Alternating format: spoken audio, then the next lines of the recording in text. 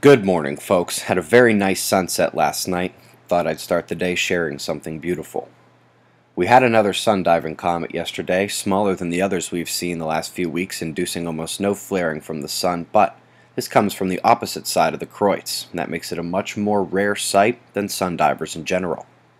Speaking of comets, CIOC updated their light curve for ISON at some point yesterday. The ranges are about where they have been in terms of expectations. Now, Bruce Gary, if I may, it was never the professional community who needed you. It was us.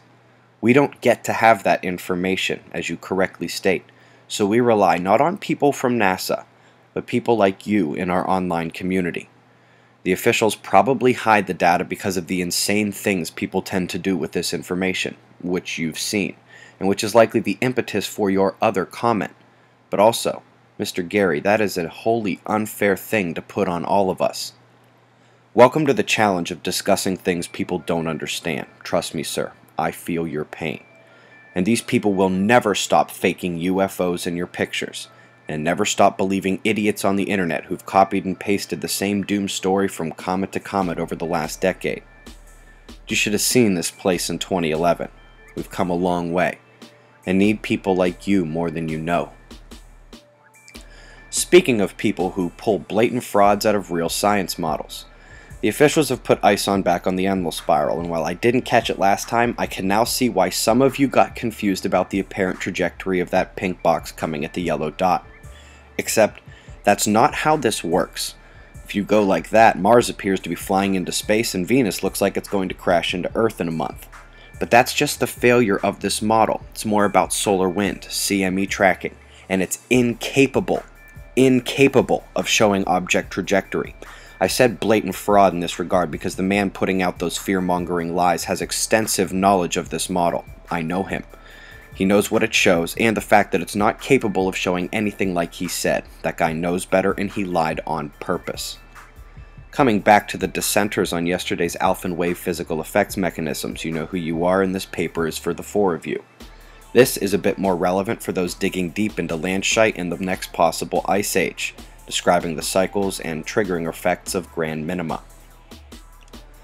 Got a cyclone popping in the West Pacific. We'll get a good idea of her final track tonight. In the Atlantic, we have central development that is expected to possibly make landfall in Europe. Tassie's sending her severe outbreak over to New Zealand. Hello. Europe has snow warnings north and northeast, wind and lightning warnings along the leading convergence. Snow still coming down in the Rockies. South of that we have octave remnants still shooting moisture up the eastern states. We have about the same level of solar flaring, intermediate pops but nothing major. The sunspots that have been Earth-facing are now turning away. May still flare, but CMEs will not be Earth-directed. Meanwhile, I cannot spot any real magnetic mixing on the incoming groups. The cresting sunspots appear to be the champions of this next wave. Solar wind speed falling as the coronal hole impact is waning, along with all geomagnetic instability. The coronal holes are Earth-facing today, have been gaining power, and we have had back-to-back days of 7-point earthquakes, Philippines and PNG. The umbral and coronal fields pop back open immediately after closing. Interestingly, last night the northern Earth-facing opening weakened, with the southern incomer gaining some strength. We'll see her tonight or tomorrow.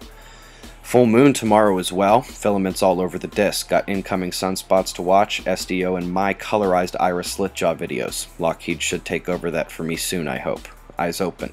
No fear, it's 6:50 a.m. Eastern Time and that's the news. Be safe, everyone.